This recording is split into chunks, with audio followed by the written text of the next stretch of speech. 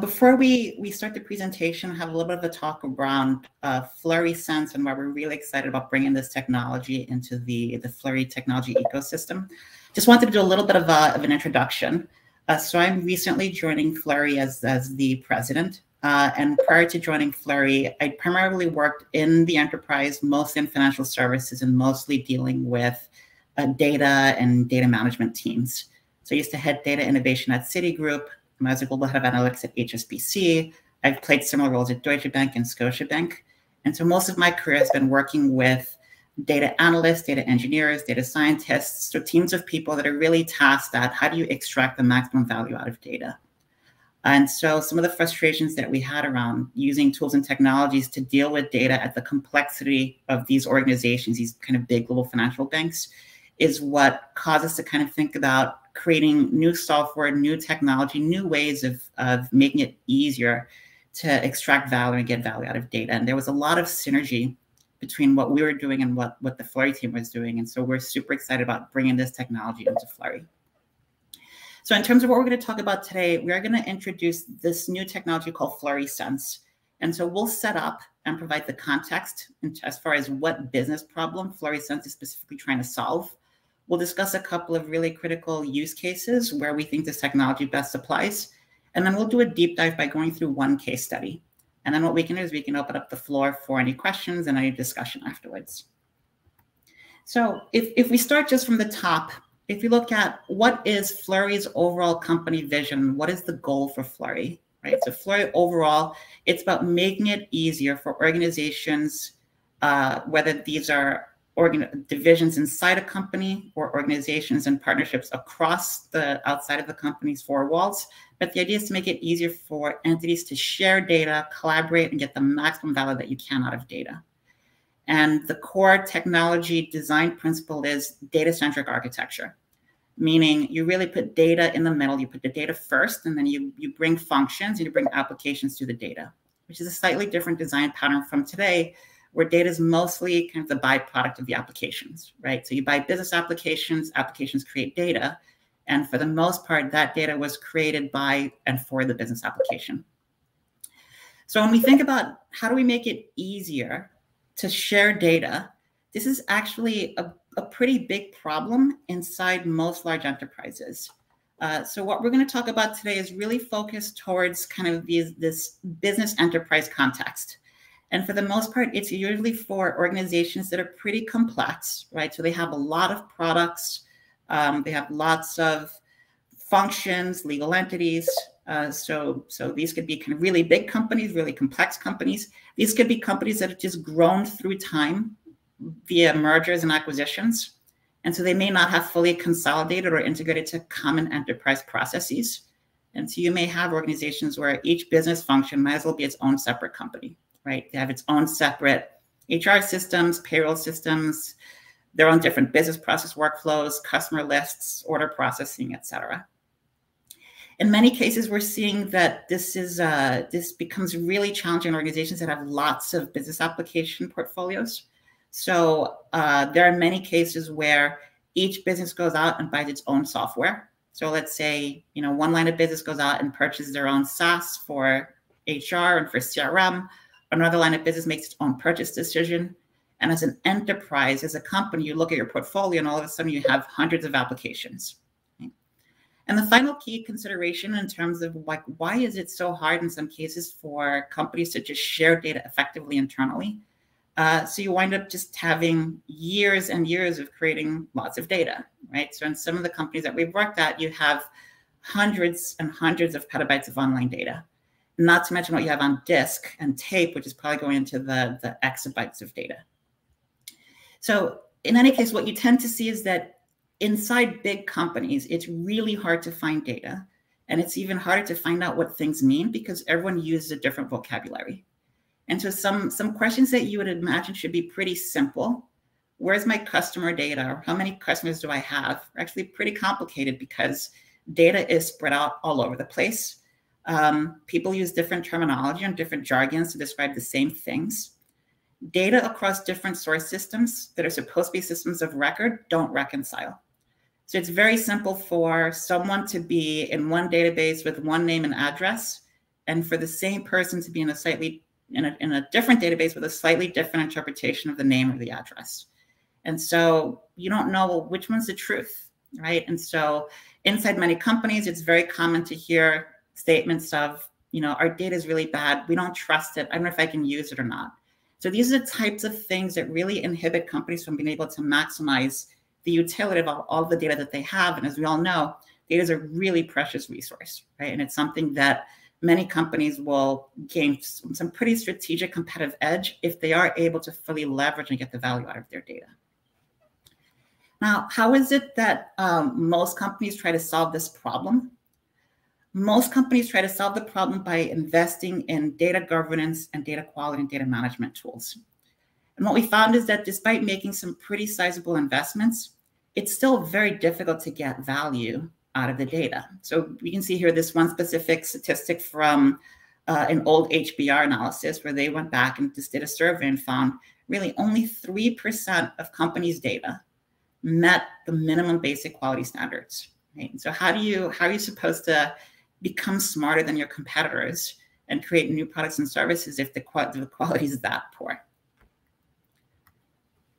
Why is it that despite the investments in data governance, in tools and technology to solve this, we haven't really been able to kind of break the threshold and create large pockets of usable and shareable data?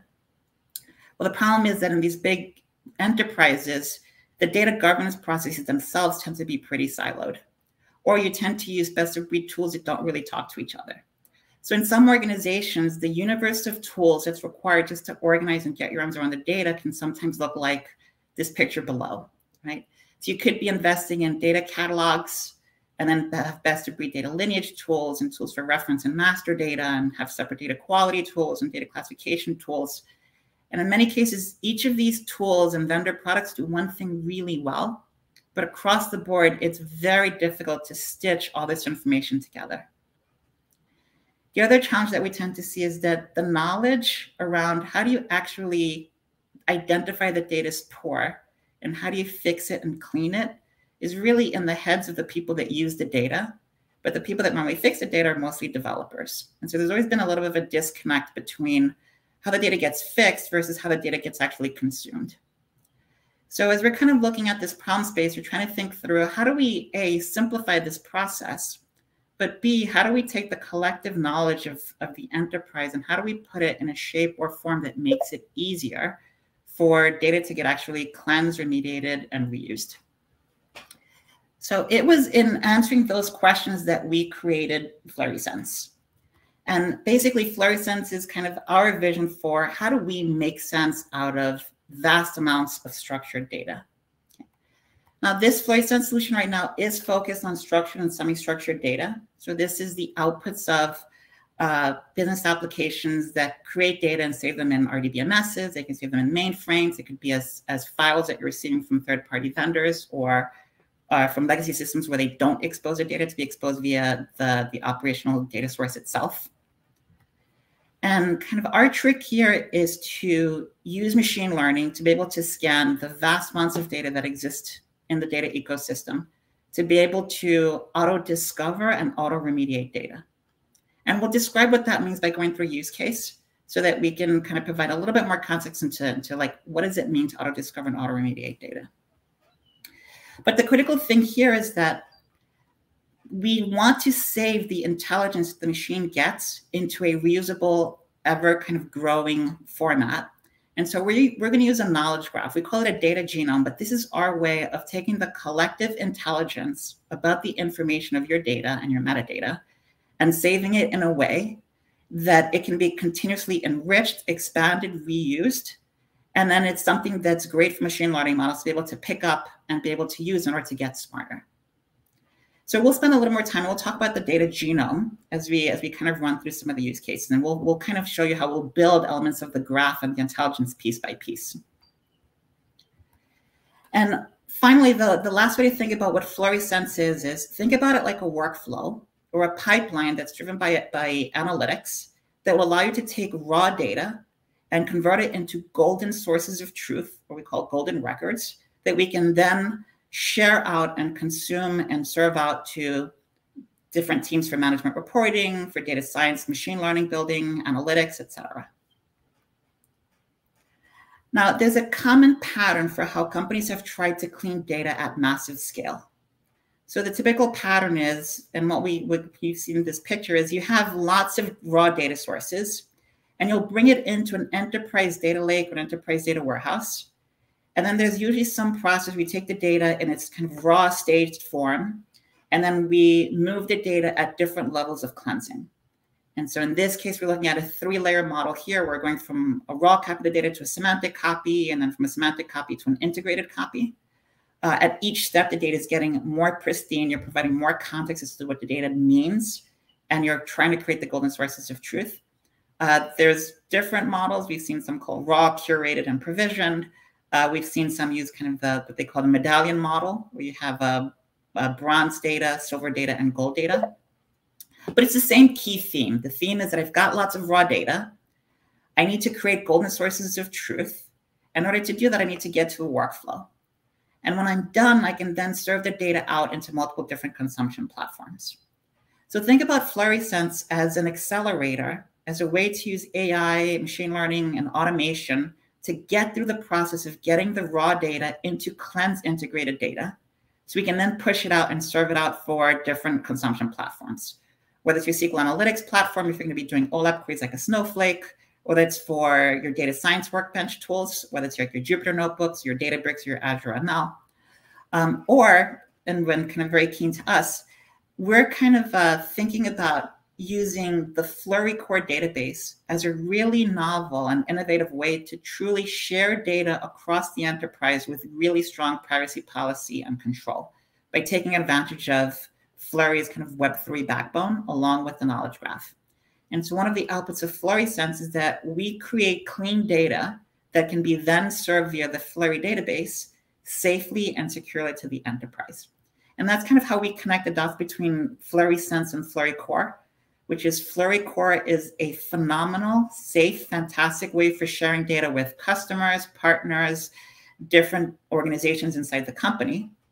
But it usually works well if you have data that's well described, well defined in RDF format. And what we've seen is that most of the raw data that we have here is never well described, well clean, and defined and organized. And so really think about Fluree Sense as the pipeline for taking raw data and getting it into a format that makes it nice and easy to integrate and start fully leveraging the full power of Fluree for consumption. So let's talk a little bit about the Fluree Sense components. So there are 3 core components to Fluree Sense.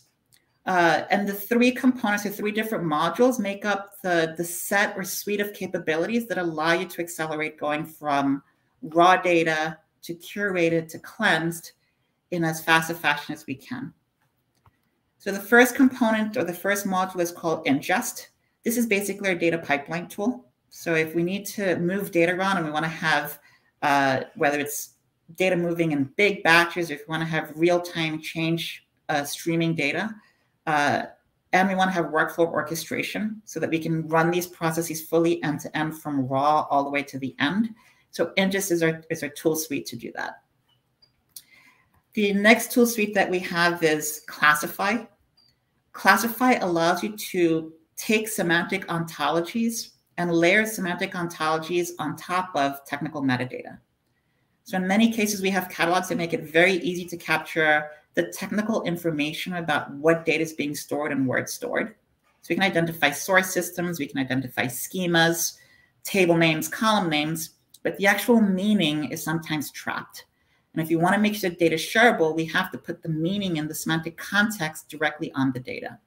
So classify, we'll walk through it, but classify is a way that we can take 1 or more data dictionaries and apply these semantic ontologies and teach the machines how to discover what the meanings are, so we can put the meanings on top of the data. The other things that we can do within classify is that once we know what the data means, we can describe what is the business logic to determine whether this data is correct or not. So we can now start scoring the data for quality. And we can also start to do things like, now that I understand what these things are, can I actually standardize or normalize reference data? And we'll give some examples of what that means as we go through a case study. The final component is called resolve. And Resolve is focused on really taking data from multiple different data sources and integrating them into the golden source of truth. So in order to do that, we have to deduplicate data, we have to remediate data, and we have to resolve conflicts. So if I have two different records and I have one record that says that I'm currently located in California and I have another record that says that I'm currently sitting in New York, one of them is probably right, one of them is probably wrong, right? So the question is, how do we teach machines how to, A, identify that it is the same person even though the addresses are different, and B, figure out, well, given the fact that the data doesn't match, how do we break the time? How do we determine which one is more likely the correct answer? Okay. And the ultimate output of Resolve is the golden record, the golden source of truth. Okay. Now, in any deployment, you don't need all three components. So in some cases, some folks may just focus on the metadata classification piece, which they just like to classify. Some people may just be focused on the entity resolution piece, so they'll look at Resolve. But the idea is that as a system, the three components are designed to build and enrich each other so that every time you do something in each component, it gets added into the data genome or our knowledge graph. And that in each intelligence and each observation and each piece of knowledge that gets gained in one module can be used in another module to just make the system continuously smarter. So there'll be some benefits and values, and we'll see in the in our use case how, as you're kind of toggling across these different components, we can make it easier to address some really complex data challenges.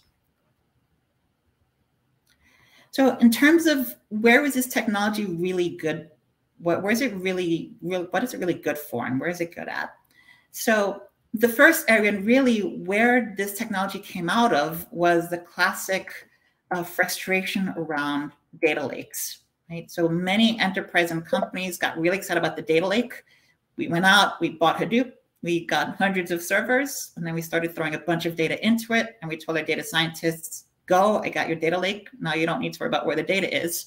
But very quickly, people came back and said, wait a second, the data lake is actually a data swamp, right? Everybody could put everything in there, and I have 20 copies of every single data set. I don't know which one is the correct one, and what should I be using, and I don't know where to find anything.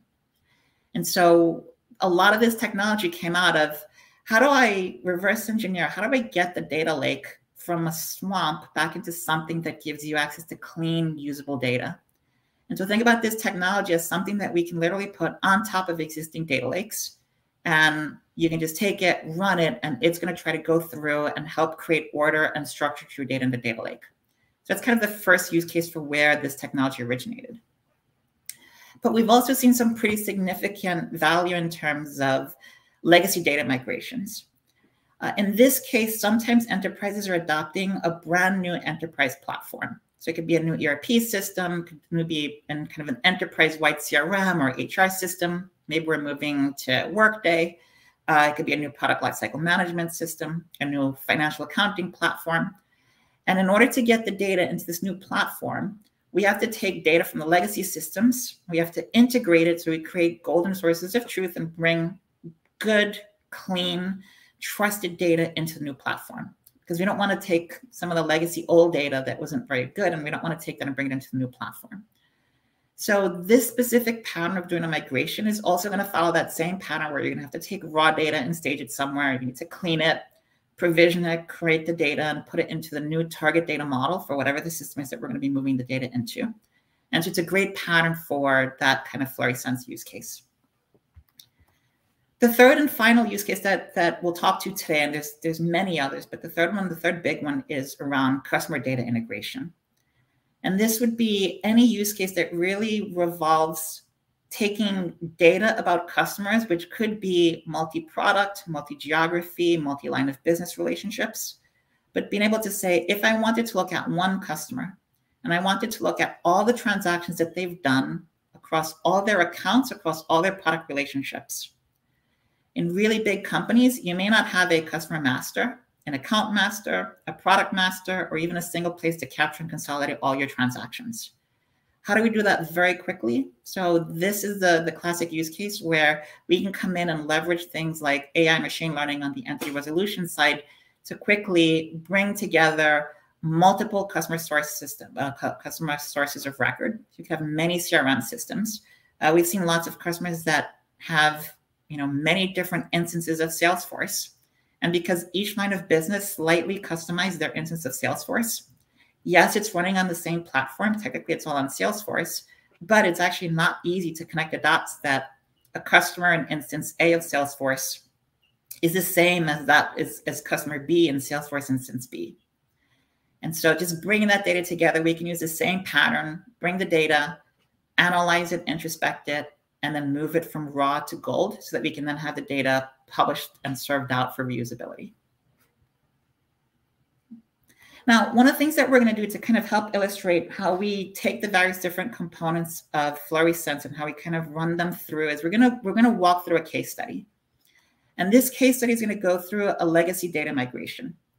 And so I want you to think about this as a big Fortune 500 global manufacturing firm with many legal entities spread out across many different countries. And each legal entity basically operates as its own separate company. But there is an interest in having enterprise consolidation. So they do care about this data-centric vision where they want to be able to say, can I connect the dots between employees and customers and products and partners and suppliers and parts and inventory and orders? Can we actually start to create enterprise views of this information? Now, one of the ways that they want to solve this problem is they want to do it by consolidating on a central ERP platform. And once they do that, they'll be able to do things like have a common bill of materials, a common products and parts inventory, have kind of full proper masters of all their product technology, and do the same for their customers and their orders, et cetera. So if this company were to kind of pursue a traditional legacy data migration, they'd probably follow a pattern that's going to look like the architecture that we're going to talk about here. So let's say I've got my data in my source systems, plural, and I want to get it into my target database platform. In this case, in this scenario, the target platform is going to be SAP, S/4HANA. So the first thing that we need to do is we need to analyze and understand the data. So what they may do is they may stand up a separate data profiling server. And in that data profiling server, they'll collect samples of the data, bring it into a separate location where they can run a bunch of data prep analytics, right? Statistical modeling, looking at running some data quality rules and some business data quality logic just to try to get an understanding of what data is it, what do we have, how much quantities do we have, and how good is it to be ready for us to take it and move it into the target platform. And usually one of the outputs of this process is that there might be a remediation workflow. We come back and we say, let's go back and clean the source data so that, again, we're not taking garbage in and moving garbage into the target platform system. So then the next step is usually going to be, in order for us to start moving the data, we need to create kind of a staging environment. So we're going to create a staging database server that's a replica of the target environment. And what we're going to do is, because there's so much data, and we have data that's going back, in some cases 20 years, what we're going to do is we're just going to take a snapshot, and it could be a time snapshot, or it could be a snapshot that's bounded by certain data domains. But we're just going to take the data into different tranches. We're going to take one tranche. So let's say in this case, we're going to take a tranche by time. So we're going to take 6 months worth of product inventory and order data. And then what we're going to do is we're going to now take that data and the master data, we're going to want to create this bill of materials master. So we're going to put it into a master data management system. And so we put it into the MDM system, and you start with the original master data. We create the cleansed copy of the master data. And then we're going to now run some ETL, where we're going to take the transactional, the order, all the other data. We're going to combine it with the master data. And then when we're done, we're going to take the data and we're going to move it into the target model. And the target model in this case is the model that SAP needs in order for you to be able to take the data and load it in. And we're going to run through this process many times because we're going to have many different snapshots, right? So we're going to have to keep repeating and looping through this process. So we're going to create more samples. We're going to profile it. We're going to take more time snapshots. We're going to have to keep continuously appending and adding to the master record for the bill of materials. And then as we kind of run through this process and we create more and more clean copy, we'll then start to load the data in tranches into the target platform. So this is kind of the typical approach, right? The only kind of bad thing about this approach is that a lot of this is really what we'll call transitional infrastructure. So data profiling server and the staging database server could have been infrastructure that you're standing up for this project to get the data into Target platform. And all the insight and all the knowledge that you gain by going through this process could potentially go away when this project is over. So that's going to be one thing that we're going to want to solve for, right? Which is, how do we take all this knowledge that was built by cleaning this data and how do we apply it to all of the company's data? The other thing that we need to think about is we also need to think about the time and the money for following this approach. So for the companies that are usually wanting to do this process, right? So let's say that I'm going to take the first tranche, and I said the first tranche is a 6-month data sample. And so we run through the activities that I just described. So there's a bunch of data discovery activities, which is including analyzing and inspecting the data, looking at the metadata, technical metadata, looking at the data distributions, building data quality rules, and then identifying what are the exceptions. Then there's usually the second step, which is a bunch of cleaning steps. And so cleaning is where you're going back to the source data, making a bunch of changes to the source data. You could be cleaning, standardizing reference data values. You could be cleaning incorrect, kind of mistyped entries. All the activities around bring the data into MDM, and then applying and building matching and merging rules. Then there's usually a data mapping step, right? The data mapping step is we're going to take the data and figure out how do we convert it from the source model to the target model. And then we're going to write a bunch of ETL code. And then we can start to load the tranche of data. And then we start running through a post-transfer validation and checkout process. And so in let's say the estimate to run through this was going to take about 8 months, and to build up and stand up all the infrastructure ready to get this thing going, it's going to take about $2 to $3 million, right? So there's X amount of headcount. It'll take this much time. It'll take this much money to run through this just for the first tranche. And then because we're not doing this in kind of one big bang approach, but we're doing it in different pieces, so what we'll do is we'll then do the next tranche. And there'll be some efficiencies. So the second tranche shouldn't take as long as the first tranche. But the reality is that there's a lot of rework, and there's probably not as much efficiency as we'd like as we're going from each tranche. And so if we kind of run this for 4 tranches, now we're looking at close to 28 months of total elapsed time. So now it's like about 2 and 30 years. And you're looking at close to $15 million of investment on the upper end of the estimate. So it's kind of looking at this dynamic and saying, wait a second, we're creating we need to stand up a lot of infrastructure that's going to wind up getting thrown away after we finish the transition. And we have this process that's going to repeat many times, but that it's going to repeat for almost the same amount of time every time we run it. And so the thought process is there's got to be a better, faster, cheaper way to do this thing. So now what we'll do is we'll take a look at what the architecture pattern looks like when we use it using the Fluree Sense approach. So same thing, we're going to start with multiple sources of legacy data that we're going to bring into the target platform. But this time, instead of creating separate kind of independent standalone architecture, in essence, this company already had a data lake. So we're going to say is great, use your data lake capability. So we're going to take advantage of the cloud economics, and it's going to be easy for us to scale up the compute and the storage that we need without having to actually physicalize and provision any new infrastructure in the data center. And instead of doing this in tranches, we're just going to do a full straight replica of the entire database. Just bring the whole thing over and bring it into data lake. And by the way, we're going to set it up with change data capture turned on and set up so that it's a live copy. So as data is changing in the legacy system, the data is going to also change inside your replica, your live copy inside the data lake. And so we say, great, we're going to use that as a basis for doing all of our data transformation. And then what we're going to do is we're going to put Fluree Sense, and think about as Fluree Sense is your cloud data lake management capability tool. So this is software that runs directly inside the cloud, directly on top of the data lake.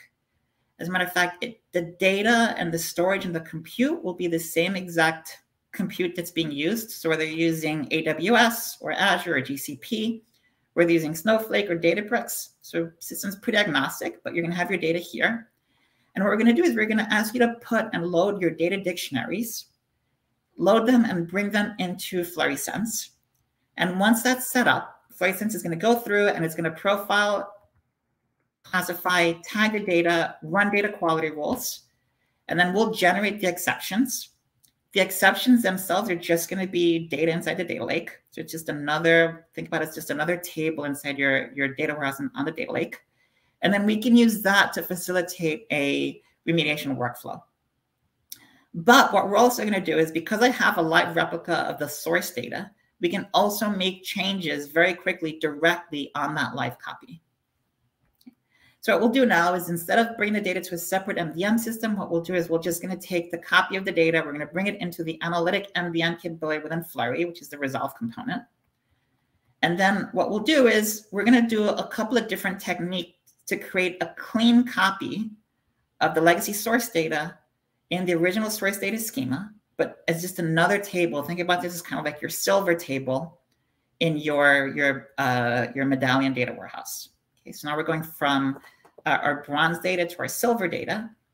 And then we want to very quickly create the ETL pipelines. It's going to take the data from the source data model into the target data model, and then from there load it into the target data, to the target system, in this case, SAP. And the interesting thing about this approach is that, A, by doing this, this is a workflow, right? So it's the same exact infrastructure that we can use across all the tranches. B, by going through this process, all of the information and the knowledge that was gained by going to the first tranche will get saved into the knowledge graph that's basically the underpinning, or it's the brain of the Fluree Sense application. Okay. So the idea here, and what we're going to look through, is the premise is that as we run through and the system gets smarter, Fluree Sense will be able to take on more and more of the tasks, so we can run this workflow with less people and run them faster. So the goal is to add more automation into this process. So let's kind of walk through, and let's take this from this conceptual view, but let's go step by step. And let's go through an actual scenario to see this in action. So the first thing that we're going to do is we're going to use the ingest application. And the ingest application is where we're going to build the data replication pipelines to bring the data from the source system and land it into the data lake. Now, some companies already have their own data migration tools, their own ETL tools. You don't have to use ingest. So if you have your ingestion tool of choice, fantastic. But the whole goal is to just, step one, just create a source living replica of the data source and bring it into the data lake. In the next step, we're going to take your target dictionaries. In this case here, we're talking about semantic dictionaries, ways to describe the data such that people are going to be able to understand what the data means. Okay, so as we're bringing the data into SAP, there is already kind of a well-described and well-understood data dictionary. So let's say in this case, we're looking at things like a bill of materials and a master inventory for product. And so there are already definitions in terms for what these things mean.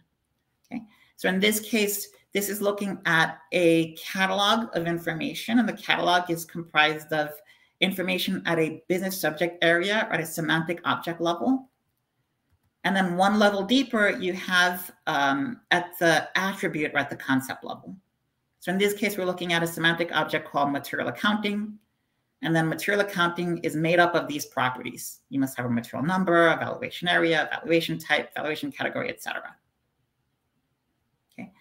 And so what we're going to do is we're going to take this dictionary. Now, this could be any dictionary. So the idea here is to make it really simple for you to import or bring in whatever semantic ontology that you have.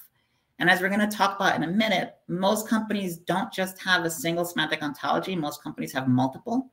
So we're going to need to deal with the fact that companies don't always use the same vocabulary or the same dictionary. They have kind of their own, we'll call them dialects.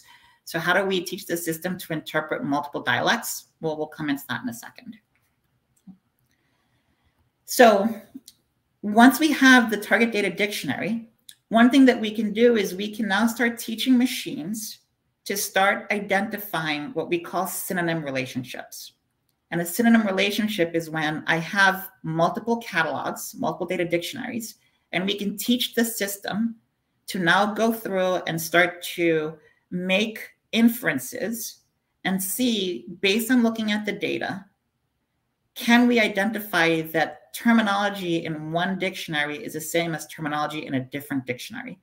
And you can see how this is how we're starting to build this underlying knowledge graph, where we're going to be connecting technical metadata to business data, to business metadata, and then business metadata to other business metadata. And one thing that we're going to do is we're going to ask users to validate the inferences that are made by the machine. So users will go in and they'll give thumbs up or thumbs down, depending on whether the inferences are correct. All of these thumbs up and thumbs down, this is data that's going to reinforce the model, but this is also added into the knowledge graph. So in the knowledge graph, we're now going to have information that says, okay, this employee agreed that this specific value, the valuation class, is this specific field inside this specific table in SAP S4. Great. We're going to keep track of the fact that that person voted that way. And over time, we're going to see how everyone in the company is providing their feedback. And based on that, we're going to learn who really understands this data well and who should we trust. Okay, so the goal is to start collecting and saving every single action that's being done as new ways to enrich the knowledge graph, what we call the data genome, so we continuously have more and more information about what does this data mean and what do employees know about this data. The next thing that we're going to do is we're now going to be able to, because we've defined what things mean, we can now start to define at a semantic level the business rules that define whether the data is good or not. So let's say, for example, that here we're looking at something called the valuation class. And valuation class, there's only 4 specific valid values for a valuation class, right? It's either A, B, C, or D. So what we can do is we can start to define and say things that are valuation classes must be A, B, C, or D in order for them to be valid. And when we define this rule at a semantic level, what this allows us to do is this allows us to go back, scan the data lake, and say, if you find anything that's considered a valuation class and you feel pretty confident it's a valuation class, go ahead and see how many records in that specific column or in that data set meet this data quality rule. Okay. So this allows us to kind of not only quickly scan data and identify meaning, but start to very quickly, without having to write the rules for each individual system, a way to write the rule once such that we can apply it to any table where it appears in the data lake. And this could be pretty complex and sophisticated logic. So you have you can have a pretty sophisticated and complex rules engine here. But what the rules engine will do is it will translate the semantic logic that we're describing here in English into detailed technical queries. So if I find valuation class in 5 different tables, and in order to execute the rule, I need to join data from multiple tables because maybe in one data source, the data is denormalized, the data is highly normalized. And therefore, in order to execute the rule, I need to do a lookup against another table. So all of those details on how do you actually translate the business logic into technical logic is handled by the engine. Now, one thing that we need to do is we need to actually train the classification model, right? We need to teach the model, so what is valuation class, right? And how do you find valuation class anywhere in the data lake? So one way to do it is through mappings, right? So if you're familiar with any kind of data mapping software, whether this is like Irwin, Informatica mapping tools, so it's a simple mapping where you've got your source model on the left side, you've got the model that you're trying to map to on the right side, you do a drag and drop. And in this case, we're going to identify that we have this one specific attribute here called valuation class from this data set called valuation class. And this is a good example of the valuation class concept. And we're going to save that as a mapping. So when we're done, we have this mapping. And the idea is to keep building more and more mappings and adding these mappings into your knowledge graph. So in your knowledge graph, at some point, you'll now start to see there's lots of mappings, right? And the more mappings we have, the better and the smarter the system will be in terms of trying to figure out how to use those mappings and use that data as training to go and find the data in the data lake. So in this scenario here, we've started to bring in all kinds of mappings on material accounting data. Okay. Now, in some cases, you can either kind of drag and drop through the UI, or we make it pretty easy to just take an extract from Irwin or take an extract from other tools, save it in a specific template, and then import the mappings. So in most cases, a lot of what we're doing is we're just taking a lot of existing enterprise architecture artifacts, just doing some quick reformulation of the CSV file, loading the CSV file, and that will get the system trained with whatever knowledge that someone's kind of gone through and put in. The next thing that we're going to do now is we're going to say, great, now that I've taught you or I've trained you what material accounting means, because I've given you some examples of what good material accounting data looks like, I need you to go out now and go find material accounting data everywhere in the data lake. And so in your data lake, you could have data from multiple different source systems. It could be in Hadoop, could be in S3. You can go out and ping the relational databases. So go and ping Oracle, connect to Snowflake. But the idea here is now that we've got access to all this information, we can tell Fluree Sense to go through and now start scan and profile every single data set from every single data source. And what it will do is it will start to create a profile that looks like this for each individual data set. So here we've gone through one data set. This is a data set from the legacy ERP system. Here on the left side, we'll see that it has, whatever different technical metadata. So what are the attributes in it?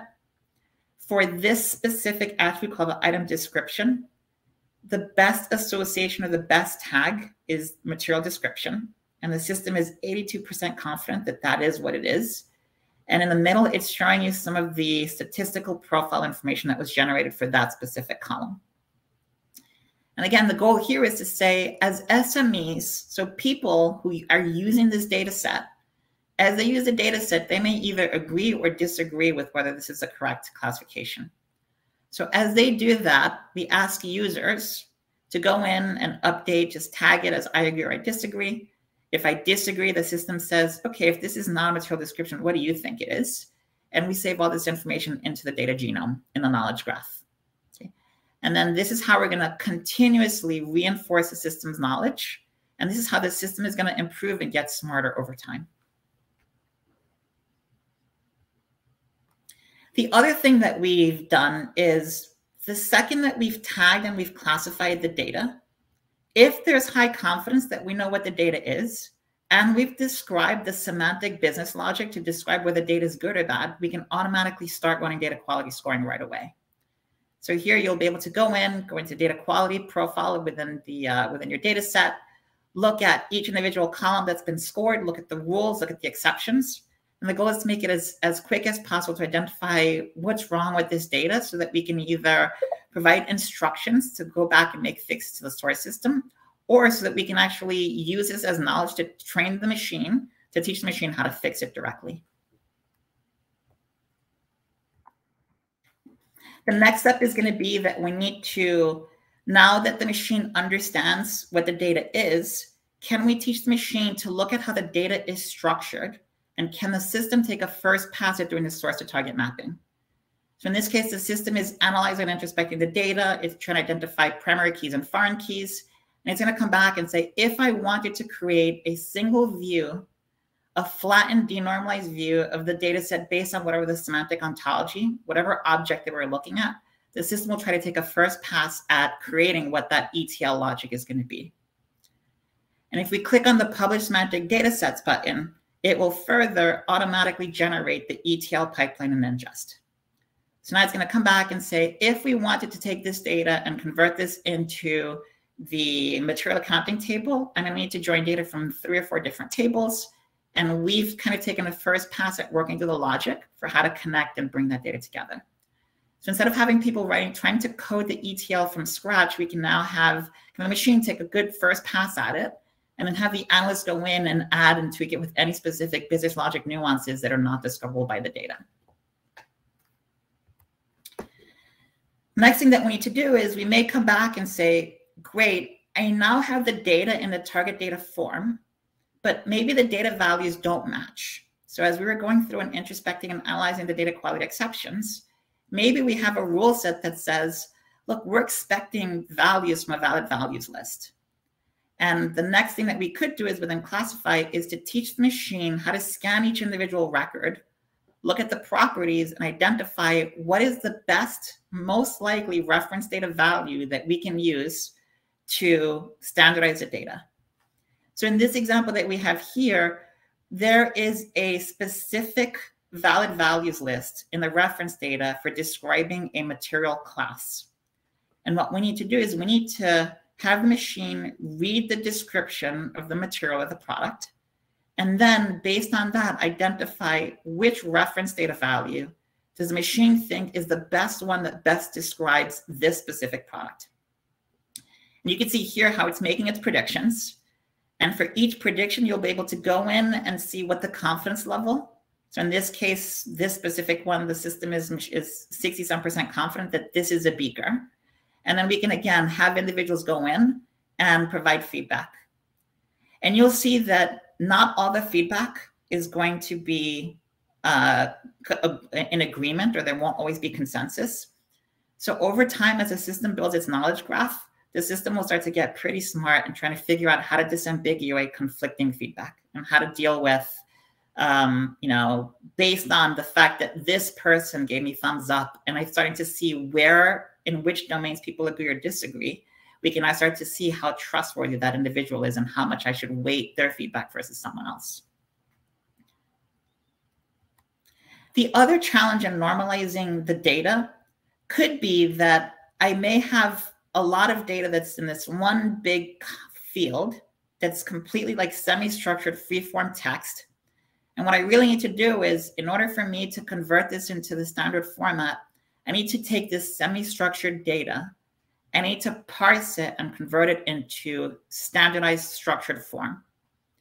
So in this example here, we've got this specific product, which has a detailed description, but the system is identifying that in this definition here, the 1/4 inch is referring to thickness, that the material here is the carbon steel, that the color is black. So again, we're trying to build a natural language processing model that will learn how to read through and introspect the data, and then take a first pass at identifying how to flag it. And then again, through thumbs up and thumbs down, reinforce the model. And the way that we teach it is we need SMEs to go in and look at an example and physically tag it. So in this example, someone went in and said, here's an example of one product. Iron alloy is the material. In this specific case, 2 inches represents size, and outlet conduit rigid is describing additional features. So now we take this, and this is here, as you can see, it's called a training task. By a subject matter expert going in and putting this information into the system, this is how it's teaching the machine how to go through, scan the data, and then convert and parse semi-structured data into structured data in some kind of reference data form. Now, let's say we go through all this process and we've now created data sources where we've gone through each individual data source and we've tagged it to the target model. We've kind of cleansed the data to the reference data standards. But the next thing is that 2 different data sources may be describing the same entity, but may not agree with what the true information about that entity is. So in this example here, we're going to look at a specific entity resolution project in Resolve, which is looking at taking one of the materials that's produced by the manufacturing company. In this case, they're looking at wind turbines. And so they've defined a semantic ontology specific to wind turbines.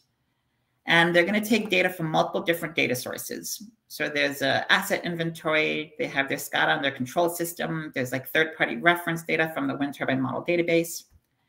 So we're going to bring all this data together, and we're going to say, can we identify how many distinct types of turbines are there across all these systems so that we can create proper wind turbine master data? So in this example here, the machine has scanned through all the contents, and it's come back and said, we found this many unique types of turbines, and we've consolidated all the records across all the source systems that we think relate to the same exact turbine. So in this case, we found all these different instances of the same turbine, or what the machine believes to be the same turbine type, across many different locations and sites.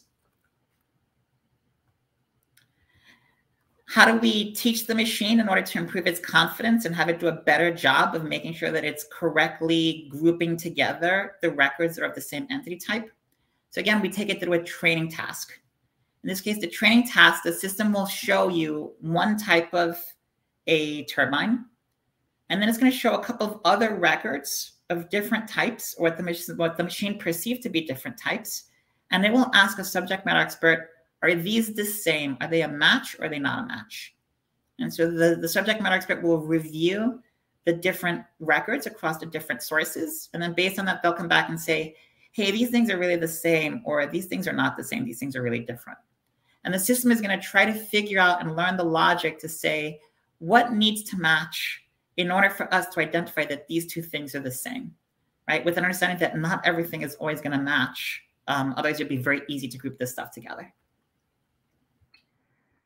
Once we've done that, the next thing that we need to do is we need to now consolidate or merge all the data into the golden records, right? The golden sources of truth. So in this example here, we've taken that one record or that one entity for this specific turbine type.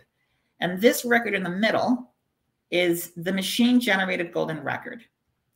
And for each individual attribute, the machine is going through and looking at what were all the possible choices, scoring them and picking a choice.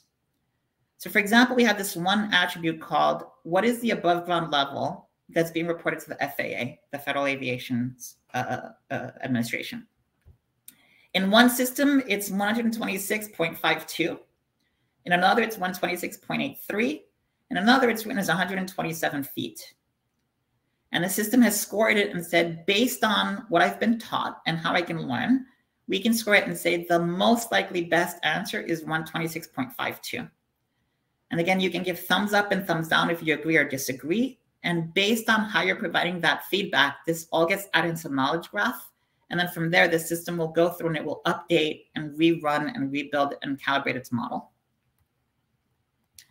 Once this is done, we're at step 10, where we can now publish the golden records. So at this point, we've now generated a master record for each individual turbine, for each product.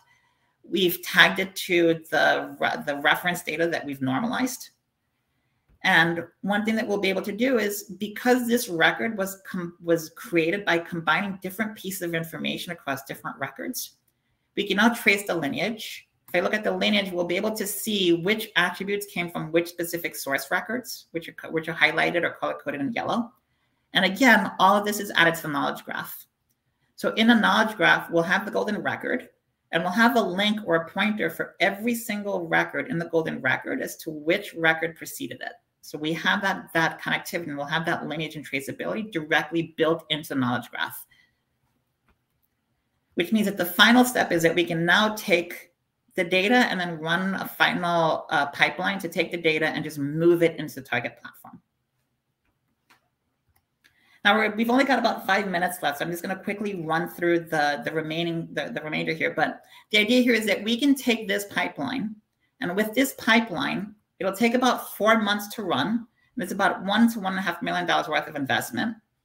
But where you see the real value add is that each successive tranche gets smaller, and you don't need to run as many tranches. So here we're taking a process that would have taken 28 months, and we've cut it now down to 12 months.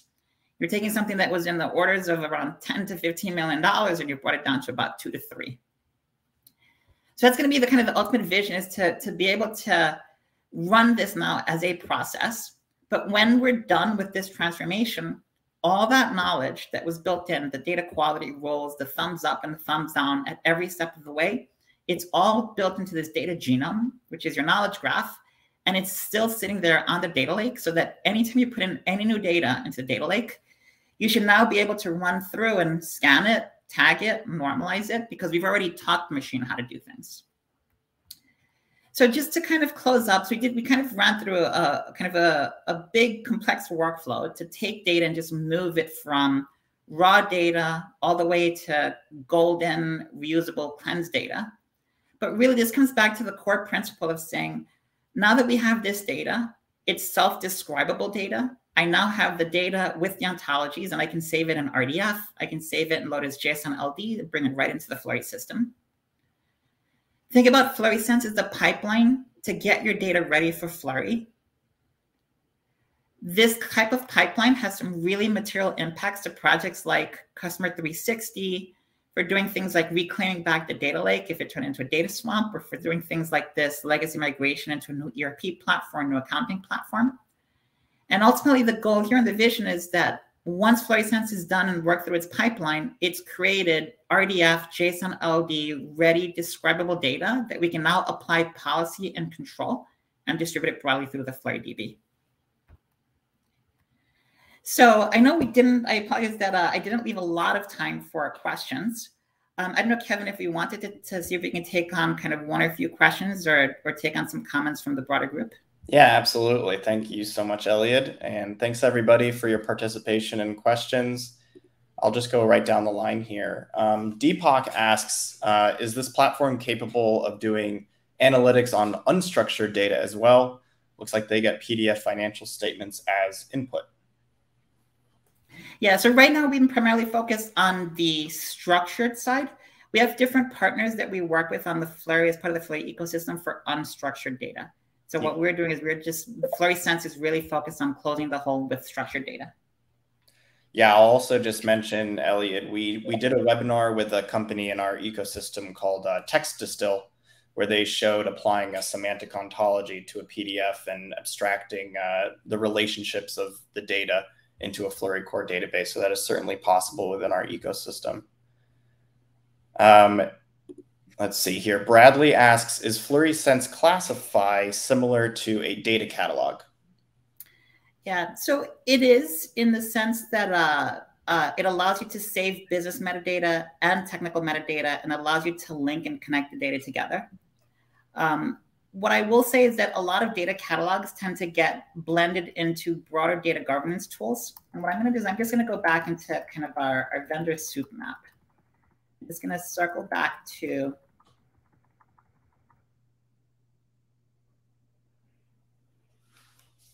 this. Okay, so we consider ourselves a partner to a lot of catalog companies. And the reason being that a lot of catalogs also come with a set of data governance workflows and data governance dashboards. So if you think about us as more like the analytics engine around a catalog, if you have Calibra, for example, if you have Informatica Axon, or if you have Irwin or Acrodata or Elation, we play very nicely in the sense that we can clean the data, but then we take the metadata and we populate and we keep those catalogs up and running. If you don't have these types of catalogs, then we make it easy for us to just say, look, just stand it up, and then you can use Classify as your internal catalog. All right. Frederico asks, are there any price list for this service yet? We'll describe pricing in a little bit more detail. What I will say is that the pricing model is based on the volume of data that's being processed. So if you're running this thing for like 100 gigabytes, it's going to be way smaller than if you're running this thing for 10 petabytes. But that's the idea, is that it's supposed to be priced in a way that makes it easy for you to just scale it up and use it, and you can kind of forecast and manage and control how much the actual cost is going to be. But it's proportional to the value that you're getting because you're analyzing, scanning, and cleaning more data. All right, one or two more. Scott asks, how does the machine learning work? Where does the information that trains the model come from? So there's going to be, so the machine learning, there's two different engines. There's going to be an unsupervised model, and there's going to be a supervised learning model. The unsupervised model is basically coming from our past and whatever experience that we have. We've built it into this data genome, which is our knowledge graph. And so when you get an instance of Fluree Sense, it'll come prepackaged with a Fluree Sense brain or a data genome based on whichever industry sector, whichever specific relevant information that we can come and kind of bring out of the box. So out of the box, the system will be ready to start running models the second that you turn it on. But then each individual customer's data is always different than any other customers. So that's where the supervised learning kicks in. And the way Fluree Sense works is Fluree Sense knows how to create training tasks. So it tries to figure out what is the least amount of statistically relevant knowledge I need in order to get smart really quickly. And so it defines these training tasks, and it asks you through a workflow to identify who in the company is best positioned to provide answer these questions. And a lot of these questions are thumbs up, thumbs down questions, match, no match questions. So as you farm this out to people in the business and the enterprise who know this knowledge, as they give thumbs up and thumbs down, that gets added to the knowledge graph. And that's how the system will continuously reinforce itself and get smarter. All right, thank you. And for William, who asked about the summary slide, and for everybody on the call today, we'll be sending along an email with a link to this webinar, so you can rewatch it on demand or send along to your colleagues. And if you want some more information, go ahead and check out Fluree Sense at fluree.ee/sense. Eliud, anything more to add?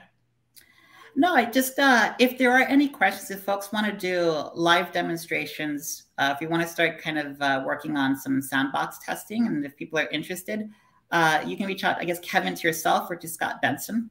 Yep. And then what we'd love to do is we'd love to kind of have some forums where we can kind of go and dive a little bit deeper. And I'm sure there's going to be a lot more questions than we've had the time to take on in today's session. That's right. All right. That concludes our webinar today. Thank you, everybody in the audience, for joining us. And thank you, Eliud, for taking the time. Have an excellent rest of your week. All right. Thanks, everyone.